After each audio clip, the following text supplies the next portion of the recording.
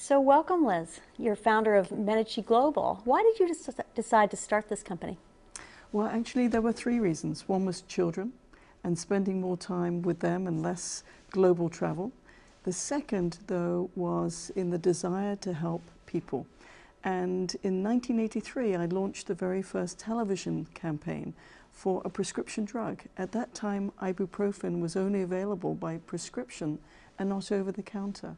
And it proved to us when patients were taking the, talking about ibuprofen with their doctors, that they actually could be part of the dialogue about their healthcare. And it was some years later that I realized that many people were unaware of clinical trials. And it actually started with a drug called Taxotere in breast cancer. And women were not aware that clinical trials for this drug were in progress. And now, as we've expanded over 20 years in many different therapeutic areas, it's a very, very important part of the healthcare process, especially for people who cannot afford their healthcare. Because in a clinical trial, you get to have medical testing, access to some of the top doctors in the world, access to new medicines. And so it really became a very important part of empowering patients about their treatment options and part of the dialogue. Well, in fact, what you did was invite patients into the dialogue, and that empowerment was a revolutionary paradigm shift in medicine at that time when doctors were barely addressed. They were just genuflected to, and you really changed that game. So what are the services that your company is providing now that are that relate back to that legacy? That's a very interesting question. The services that we provide is very much around working with patient advocacy groups, providing education and information about very specific clinical opportunities. It's about demystifying the clinical trial process. So for the average person, it's very difficult to find out about what new medicines are in development and if there's an opportunity.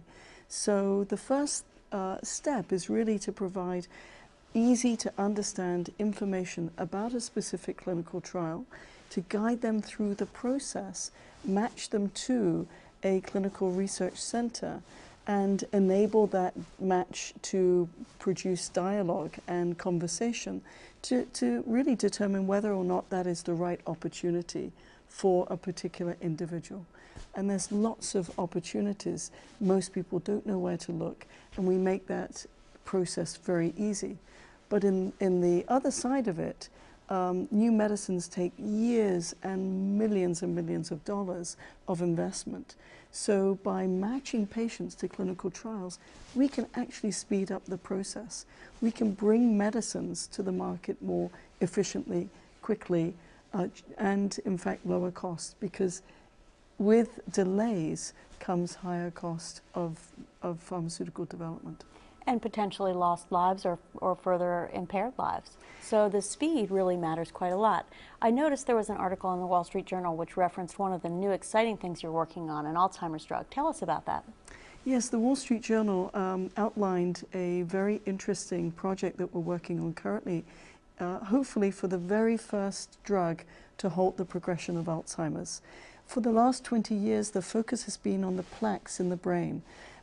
And in fact, after 18 failed clinical trials, it's been proven that the plaques in the brain really are not the cause of Alzheimer's. But in fact, 100 years ago, Dr. Alzheimer's himself discovered tangles in the brain of a 51-year-old woman. When in fact, they looked at these tangles in 1968 at Cambridge University, they found in fact that these tangles were linked directly to Alzheimer's. It was another 30 years before a drug was identified as dissolving the tangles in the brain. And those clinical trials, excitingly, are in phase 3. So we're actually working with advocacy groups around the world in over 22 countries to inform patients and their caregivers who have early Alzheimer's to moderate Alzheimer's of the clinical research opportunities. And if in fact you go to dementiastudies.com, It's a website where you can, in fact, learn more about these clinical trials. So that is an incredible breakthrough, and it seems as though you are intent on furthering the communication between patients and doctors so that folks can get access to better options sooner. So what is your plan as you look down the road to grow this company and continue that trend? The revolutionary change in our industry has been actually the internet and social media, Facebook. So in the last 3 years, our whole business model has changed. We, in fact, have become leaders on Facebook, leading the industry in creating patient communities that, in fact, educate patients about clinical trials. Our Team Epilepsy page has over 250,000 people. Our page on Alzheimer's is only several months old and it's already got 50,000 followers. And we're in other conditions that are rare. Rare forms of skin lupus, liver cancer, all kinds of different medical conditions which bring patients together that usually have a tough time getting information because it's a rare condition. Now we've fostered these communities where this information exchange is really happening, and patients love to learn about things that could help their condition or about medical advances that could help a family member.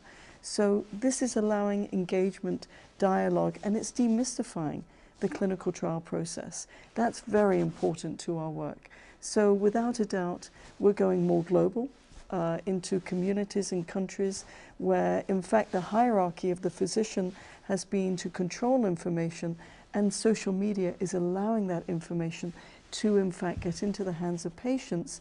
And empowered patients means they can have meaningful discussions with their doctors.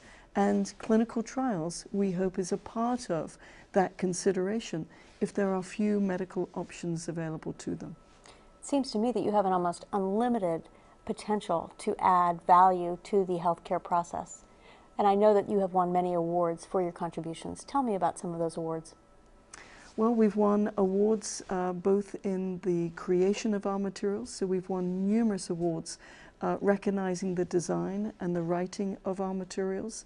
We've won recognition in the industry in the 100 leaders of the pharmaceutical industry. And so we've actually proudly got about 6 of our employees who have made that winner's circle of the most notable leaders in the industry. And so we're very proud of our heritage and our history and the opportunity to really do something that's meaningful, helping millions of people. Sounds to me like you have a lot to be proud of and a very bright future ahead. I want to thank you for joining us. Thank you very much.